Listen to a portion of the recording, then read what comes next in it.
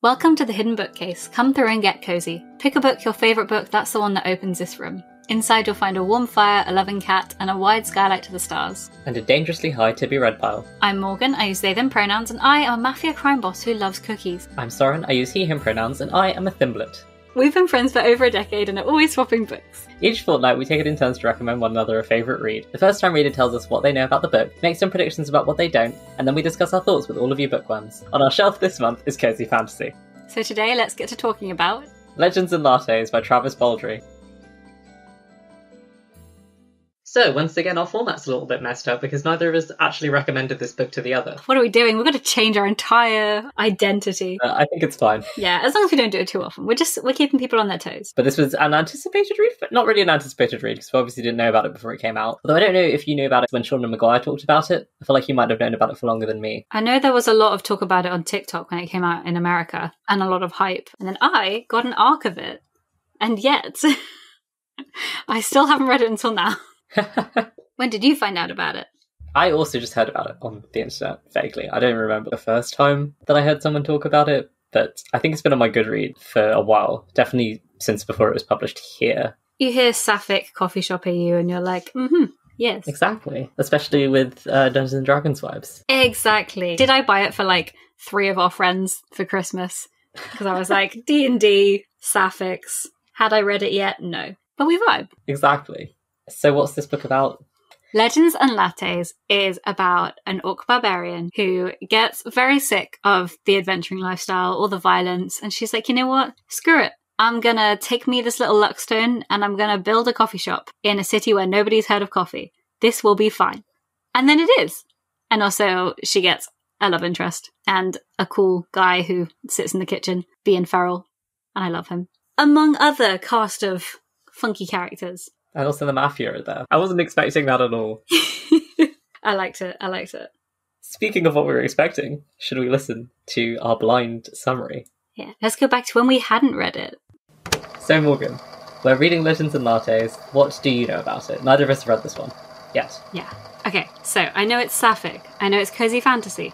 I know it's about an orc barbarian who used to be a warrior and then she's like, actually, screw it. I'm gonna hang up my socks and I'm gonna open the first coffee house in this place that I live now. And then I believe the love interest is a non-copyrighted tiefling.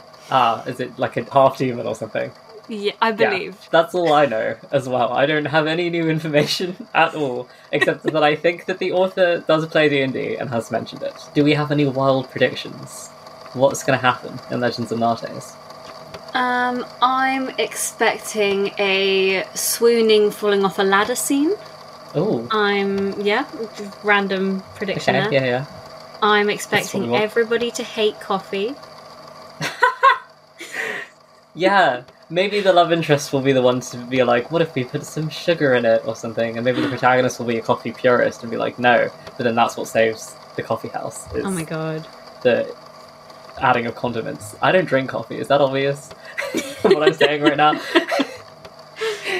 I also think there should be some armed bandits breaking into the coffee house at some point. Ooh. Interesting. Yeah. I feel like there's going to be a save the business type thing.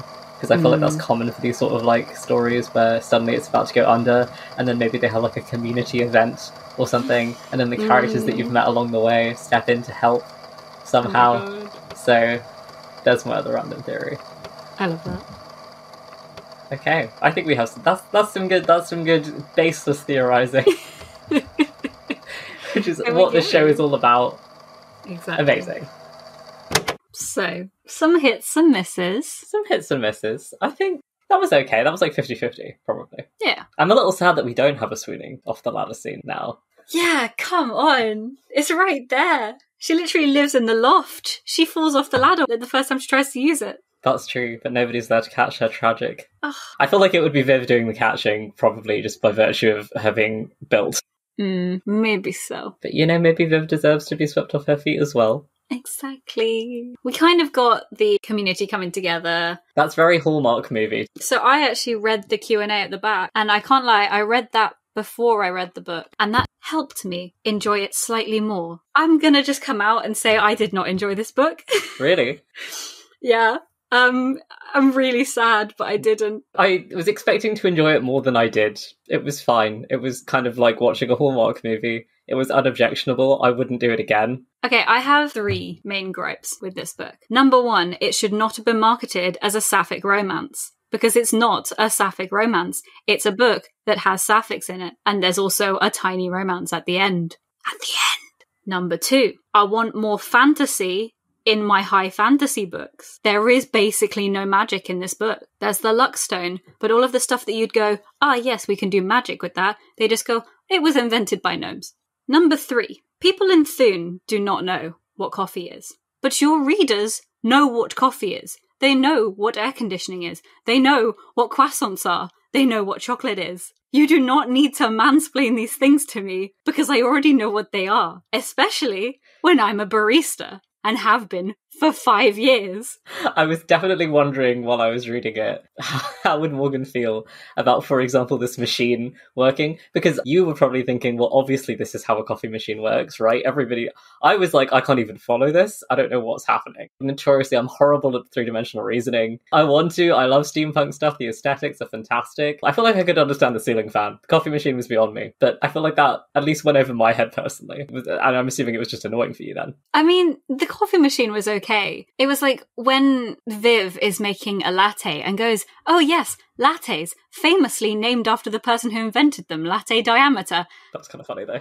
No, it's the Italian word for milk. But Italy doesn't exist, Morgan. And if I have to hear somebody say bean water one more time. One thing that we mentioned in our prediction was that everyone would hate coffee. And I was very surprised by the fact that almost nobody hated coffee. No one likes coffee on their first sip. Black coffee especially does not taste that good. I'm biased because I just don't like coffee at all. I used to be a double espresso drinker. I used to drink that.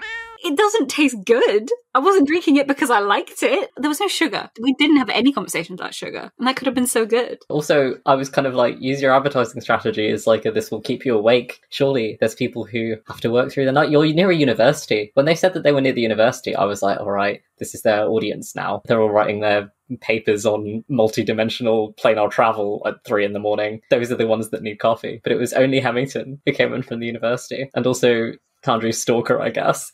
But there was no mention of caffeine. It was the cop-out of using the gnomes. Like, anytime you need modern technology, it was just, oh, the gnomes invented it. I'm reading The Colour of Magic by Terry Pratchett at the moment. And anytime he needs technology, he's just like, there's a little gnome guy who lives inside the camera and he paints really, really fast pictures. And I'm like, that is how you do magic system. Like, there's no world building. Maybe I'm just biased. No, I did find it really hard to get a foothold in Thorne. It just felt very generic fantasy town. And I was sitting there being like, what's the vibe though? What are the exports? Speaking as a D&D player. But if my DM plonked me in a town and went, it's a port town, it's got taverns, I would be like, okay, that's fine because you're doing your best here, but like, is there anything special about this place at all? Like, is there any way I can differentiate it from the next place? And even, I don't know if you read the short story at the end. I read half of it. I appreciated the world building in that slightly more because it was the gnomish town and there was a bit more of an emphasis on the architecture and Viv being able to see into the second story windows and stuff. That felt more of a standout location to me,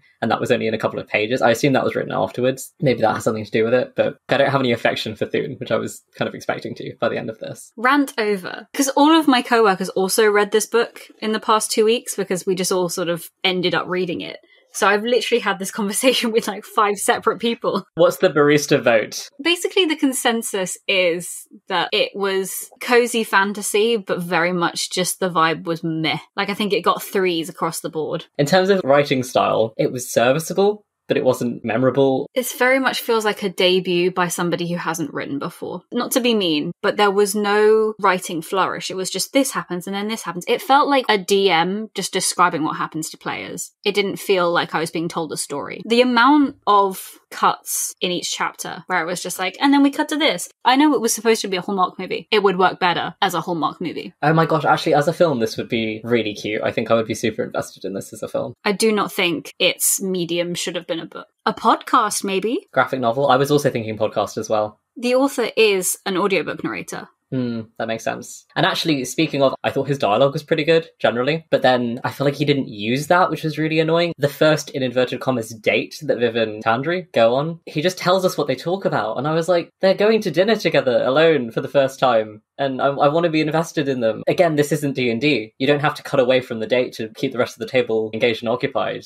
I understand dropping the curtain so that two characters can have a private moment at the table. This is a book. I want to know what they talk about. I want to know what they order. I want to know what the ambience of the place is like. Like, this is the first time that they've spent one-on-one time together just for fun like this. Let me see what they talk about rather than just tell me what they talk about, because just telling me what they talk about isn't that interesting. Show, don't tell. Exactly. What do we think about the cover? The cover's great. I really like the cover, to be honest. I was a little bit on the fence about it compared with the original cover. We see, I think I have the best of both worlds with this edition, because the end papers are the original cover. So you get the art. Yeah, whereas I've just got the new cover and nothing else. And the art is extremely cute. And I have to say, I did not notice that Thimble is in the art until I was about halfway through the book. He's little in the corner, and I do love him. So I was very happy when I realised that he was there with his little croissant. I was more compelled by the cover once I started reading the book. It suited the book so well. This is the sign. It's even got black blood through the centre. It looks like it's been scribbled onto a chalkboard. It's got that nice texturing. So I do really like it now. And I like the spine. It's nice wood orange colour. I was definitely most compelled by character interactions. Yeah. Those really got me through the book. The romance just felt a little bit flat. It almost felt building blocks towards the end. Like, oh, we need to speed this up because we haven't started really romantically developing them beyond a little bit of an initial spark. So let's make them sleep in the same bed. Let's make her nurse her back to health. And these are all tropes that I enjoy. I'm not trying to bash them, but they felt very perfunctory. Just throw in some random tropes that you like. This will fix everything. Yeah. I think also, is it a male author trying to write sapphics and then either just getting it wrong or trying to lean away from the sexualizing sapphics stereotype by over friendifying them and desexualizing them?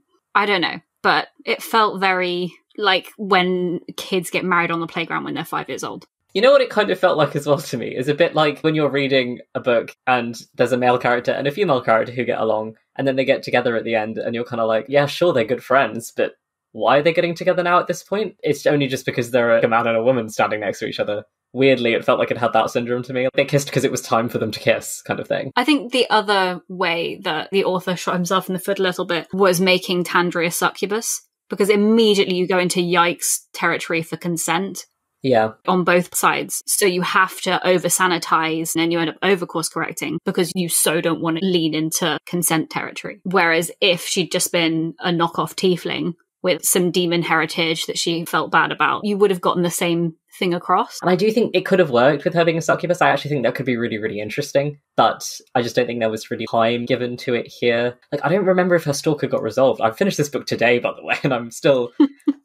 I can't remember what happened with him. He kind of just went away, didn't he? He was there to collect the tithe for the madrigal, which I really want to get to, by the way, but we'll get there. I think he was just scared of the madrigal. Viv's reaction to that didn't really seem logical to me. She's a massive orc lady. She can ban him from the premises if she wants and say, just send someone else to get these. They have Hemmington drawing wards. Can they not arrange to keep this guy out? You know, I don't love the whole... oh, I'm protecting you from an abusive ex or a stalker or something as a romantic overture, because that also leads into weird territory of that's the bare minimum. You should be doing that for someone you consider a friend, if it's, or even not a friend, just anyone. If it's in your power, if someone comes up to you and says, I need help for this reason, that's what you should be doing. So it doesn't, you know, then make you entitled. So it's a bit weird to have that as the foundation for a romance. But if there is a foundation for the romance, it feels like Viv should be doing the bare minimum. I kind of feel like she wasn't there.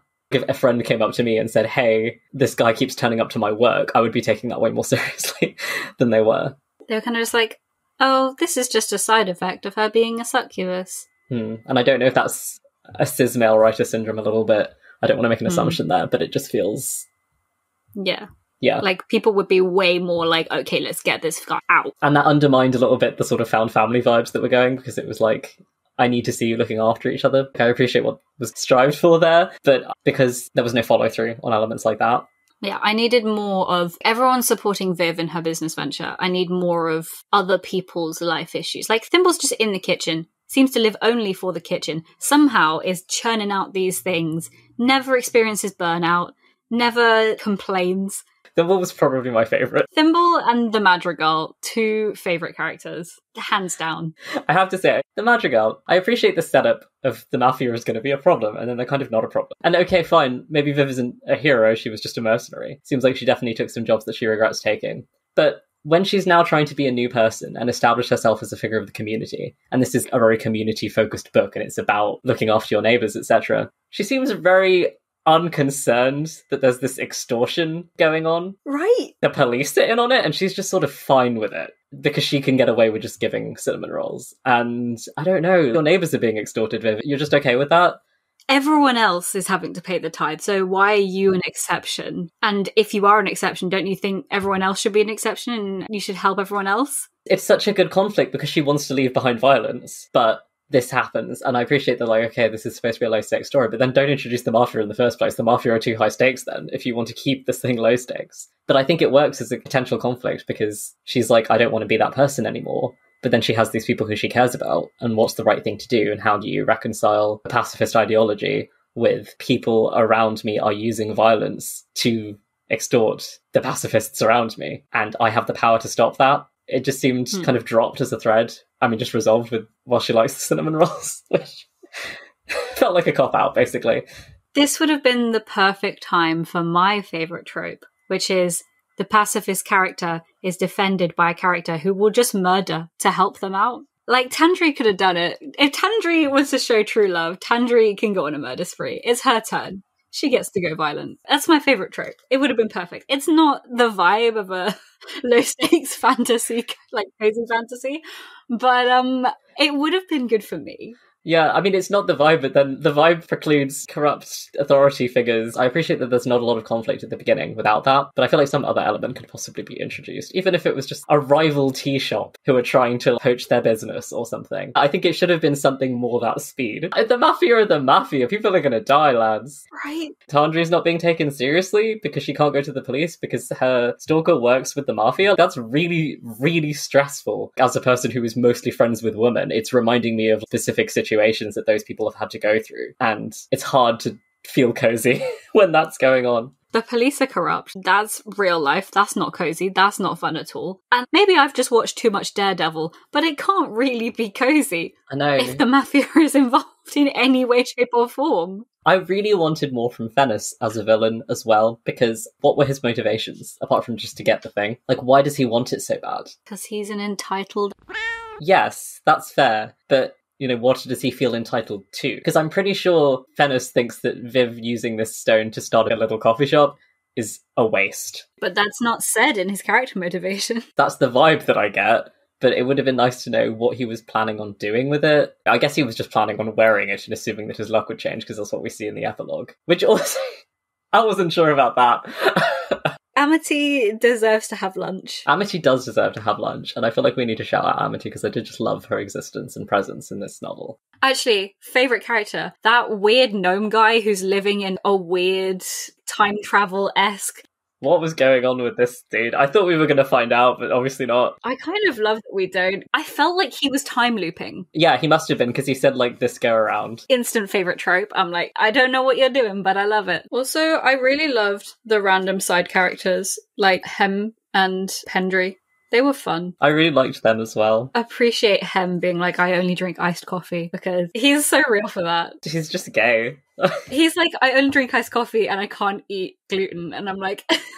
I knew that both of us would interpret it like that when he said I can't have bread. I was like, don't make him eat the pastry. Please, this is my personal worst nightmare. Make some meringues and then he'll be fine. Some macaroons, almond flour. Macaroons, oh my god. I liked all the side characters a little bit more than the main characters, and I think that was purely because as side characters it felt okay that they didn't have a lot of depth. I wasn't expecting to get everyone's tragic backstories or anything, but I really wanted more from our two leads. Particularly Viv, I feel like we know almost nothing about her adventuring, and I appreciate that that's not the focus of this, but it would have been nice to see a little bit of what, as opposed to just be told a little bit of what drove her away from adventuring. I need more waking up in a cold sweat due to nightmares. Yeah, that kind of thing. Maybe just a little bit more hurt comfort.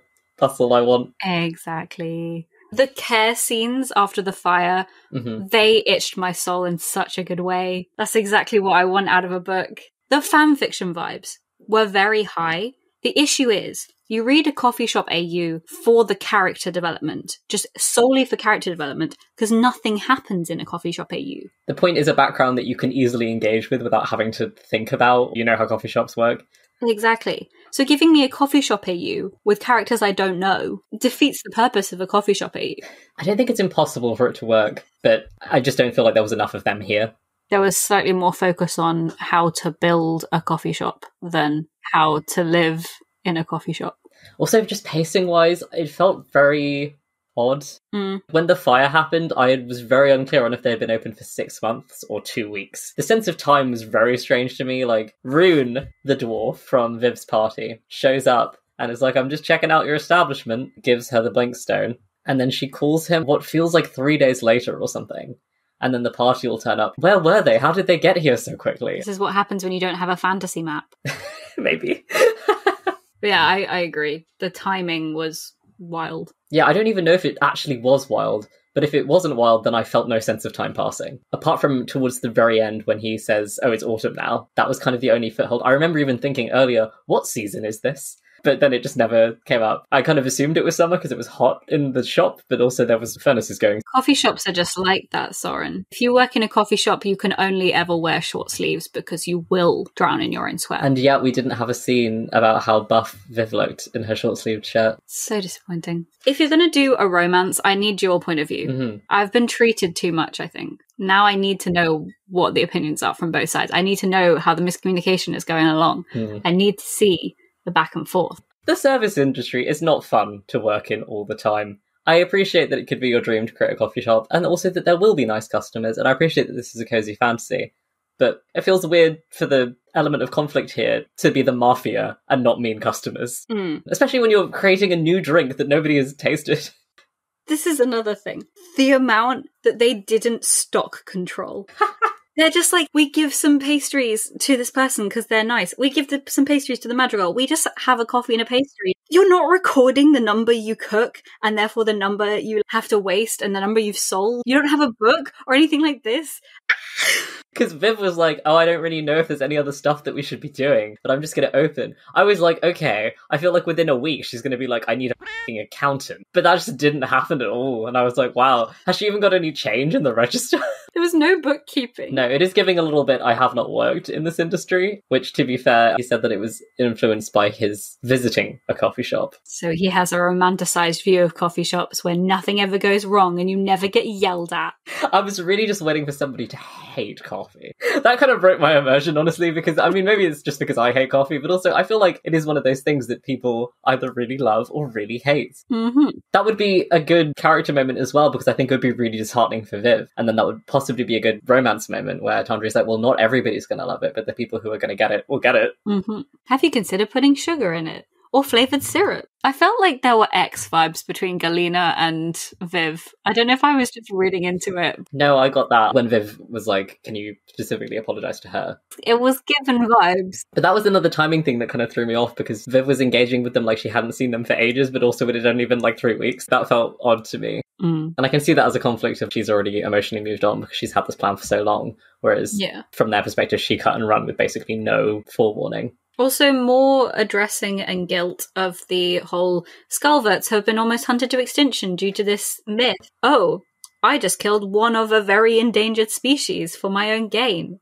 No addressing of that. Yeah, I was expecting that to tie back into the plot at some point. That could also have been a nice character moment somehow. If Fennis decided that he was going to go after another one and Viv stopped him. The Skullvert Stone turned out to be an egg and now she has to raise a new one. That would be so good. I'm obsessed with that. That is actually the plot of Ender's Game. But I still would have loved it. The Dragon Prince has it as well. You know, if you want a trope. I did like the thing of it being a found family magnet. And also not even that, just a likewise magnet so that it messed Fennis up. That was kind of funny. But even then, would it really have attracted Amity to him?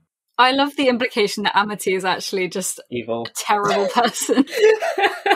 No mercy in those eyes. Just happens to be the right font of terrible and also has formed an emotional attachment to Viv. The whole sword thing, how did you feel about that? Remind me what the sword thing was. The sword thing being that she has the sword and then she's like, oh, I'll put this holy wreath on the sword. And then she's like, I don't want to use the sword. And then the sword melts in the fire and then the sword ends up on the sign. I thought that was good. It was a nice, very straightforward one-to-one metaphor Yeah, I kind of wanted it to stay melted, to be honest. I wasn't really sure about it being on the sign. Maybe a carving of it on the sign? I think it could have been nice if she had drawn it. And that would have been a nice, like, I can make it part of your new life. I appreciate when your wholeness kind of gesture. I have to say, in terms of plot stuff, apart from the way they resolved the Mafia, which did take me by surprise, the rest of it was pretty predictable. Before they even threatened to put the place on fire, I was like, the shop is going to burn down at some point now. The shop is going to burn down, the stone's going to get stolen, going to have to rebuild from the ground up, and everybody will come to support. Yeah. You know, it's very classic. It's a very Hallmark movie.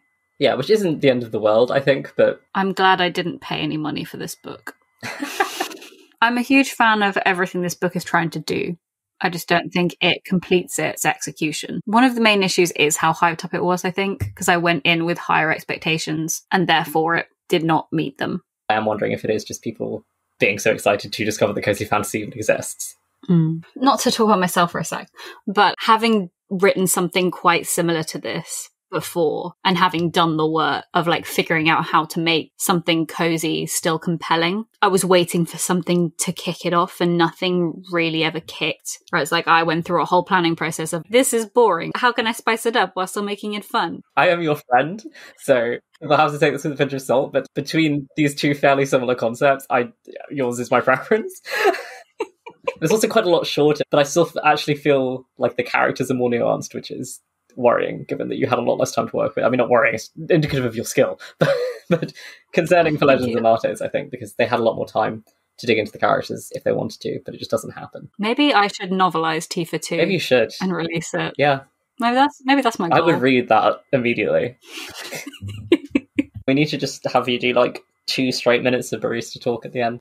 Let's talk about the pressure in coffee machines and how they weren't doing pressure checks and coffee checks every day. They weren't doing brew log every day to check how the espresso was and that it was timing correctly and that they were using the right amount of coffee every time. They'd never talked about like the crema and the look and the smell of the coffee and the taste of the coffee and all the different tasting notes, and they weren't measuring out how much came out every single time. Yeah, what do these beans even taste like? Yeah, what kind of beans are they? There are different kind of beans. And coffee machines are very dangerous equipment if they're not like handled correctly, and the pressure is very high and they can just explode. What are you doing to check that they're working? There was no equipment malfunction ever, and the number of times I've had a grinder just stop working and it turns out that there's a single bean just stuck in the mechanism that's stopping it, and you have to like pick it up, literally shake it upside down, and you're not strong enough to do it, but you're doing it anyway, just over a bin, just shaking a grinder upside down. You don't know why, so you call out maintenance and you're like, hey, what's going on? And they're like, have you tried turning it off and on again? And you're like, yeah, I've got a key to the door. Could I have some help? And they're like, we'll send somebody out. And then 2 days later, they come and they just turn it off and on again and suddenly it works. Or did you know that temperature affects coffee and milk and how they steam? It makes everything worse. You have to be like doing brew logs like multiple times a day to check that the temperature hasn't affected the rate of pour of the coffee. And then you have espresso versus just filter coffee. There's lots of different things in coffee. And then milk, steaming milk is hard to learn how to do. You gotta like steam it for the right amount of time, and sometimes it's under the waterline, sometimes it's over the waterline, and you do it for a certain amount. And did they have thermometers? I don't know. Thermometers weren't mentioned. So they were just burning the milk, left, right, and centre. When you're a good enough barista, which, not to flex, but I am, you can literally listen to milk and hear how it sounds when it's heating up, and you can hear when it's getting to the right temperatures. You don't even have to look at the thermometer. You don't even have to look because you're listening to it and you're like, yes, okay, this is at 120. This is at 160. Cool, I can take it out now. You can hear the milk and you can listen to it and figure out, and like, you know, when you've like done too many bubbles and now it's cappuccino milk. That would be a really nice detail, moving from thermometers to being a milk whisperer. Exactly. Like, show me at the beginning when Viv is just giving people just bubbles. Viv uses the machine perfectly the first time she tries it. You know, I need Tandri to be complaining because the tamper makes her muscles hurt, and she like gets a little bit of muscle towards the end, and that's really cool. Viv being like, this really hurts my back because I'm standing up all day because she has a bad back. Show me the bubbles at the beginning and everyone being like, this tastes a bit weird. And then by the end, she's doing perfect latte arches and you have to make swans. She's using like a little spoon to create Christmas trees. I can't do any of those. It's witchcraft. I could rant about coffee for a long time. Final thoughts. I enjoyed reading it. I wouldn't read it again. You know, I had like a relaxing time. It was very Hallmark movie. I'm not going to remember these characters. I know I'm not. I think this is a 3 stars from me. I have little problems with it, but they're not huge problems, so it doesn't merit a lower rating than that, but it also didn't stand out to me. Morgan, what are your final thoughts? I'm going to give it a 2.5. Oh. It didn't stand out. It didn't compel me. I wanted to like it, and that's what made it worse. Yeah, that's fair. It didn't do enough to give it a 3. Yeah, I'm just thinking of like other things that I've rated a 2. I would much rather reread this than reread them, but I'm also not giving half points because I'm scared where that road leads, for me personally. Yeah, I rated it a 3 on Goodreads, but it's like a 2.5 rounded up to 3, because sometimes I'll do a 2.5 rounded down to 2, but this is a 2.5 rounded up to 3. It gets that little bit extra. For those who enjoyed it or want something like it, is there anything you'd recommend? Having not read Can't Spell Treason Without T, I can't technically rec it, but I would rec it anyway, just to support self-published authors and Sapphic writing Sapphic. Becky Chambers. Oh yeah, Becky Chambers for sure. Squire, the graphic novel by Sara, Alfageeh and Nadia Shammas. Not particularly cozy, because it is set on a war front, and it is about racism. Slightly fantasy racism, but through a real lens. But it is like set in a fantasy world with very little fantasy. And it's very soft and kind of cute. And it's also really cheap for how big it is. It's like $8.99, and it's like the size of 3 books. My only recommendation for this is one I've already talked about on the show, but I'm going to talk about it again anyway, just because it felt really similar, which is The Queer Principles of Kit Webb by Cat Sebastian. I recommended it after A Marvelous Light, I think. This isn't fantasy or science fiction, it's just historical fiction. But the vibe is very similar. Kit Webb owns a coffee house. He does so because he quit the, in inverted commas, adventuring life, in this case, the highwayman life. He's dealing with slowing down and also recently acquiring a disability. Kit Webb is Achillean, not Sapphic, but still very fun. I was a lot more invested in the characters and the romance. Also, Mooncakes by Suzanne Walker and Wendy Zhu. I still need to read that. It's very, very good. Very soft. I feel like graphic novels are the right place to go for cozy. When we were in Comic-Con, the same time I got Finding Home Volume 1, I also picked up the first issue of a webcomic called NPCT, which is set in a tea shop, and it's high fantasy. And that was really fun. And it had like elementals and a cool like fire minotaur dude who works in the coffee shop. That's by Sarah Millman, and it's apparently also available in physical copies now. Oh my god, because I bought teeny tiny like 20-page issue. Next time, we're continuing with Cozy Fantasy, and we're reading Morgan's Choice. We are reading The Very Secret Society of Irregular Witches by Sangu Mandana. And we're really lucky to have a guest joining us, Jen, or at Jen's Bookshelf on TikTok. One of my favourite reads of 2022. Given how much you liked it, I'm feeling very optimistic. I read it as an audiobook, so I'm interested to see how I enjoy it differently reading it physically. So that'll be out on Monday the 15th of May. Until then, you're always welcome through the bookcase. Don't forget to scratch the cat on your way out. Thank you for listening to The Hidden Bookcase, a production of Plain Our Prod. On this episode you heard Morgan Greensmith and Soren Brewer discussing Legends Lattes by Travis Baldree, with editing by Kit Lovick. You can find out more about this book at travisbaldree.com, and you can follow Baldree at Travis Baldree on Twitter. You can find The Hidden Bookcase on Twitter at Hidden Bookcase, and on Instagram, Facebook, Tumblr, and TikTok at Hidden Bookcase Podcast. Find out more about Plain Our Prod at plainaprod.com. Know what we should read next, or want to chat to us about what you thought of this episode's read? You can reach us at thehiddenbookcase@gmail.com, or send us a DM on social media. We'd love to hear from you. If you're enjoying The Hidden Bookcase, please consider leaving us a rating or review, or you can always tell a friend how to find us. Your whispers are the best way for bookworms to discover our show. On our next episode, which will be out on Monday, the 15th of May, we'll be discussing The Very Secret Society of Irregular Witches by Sangu Mandana, along with Jen from Jen's Bookshelf. We hope to see you then, and in the meantime, you're always welcome through the bookcase.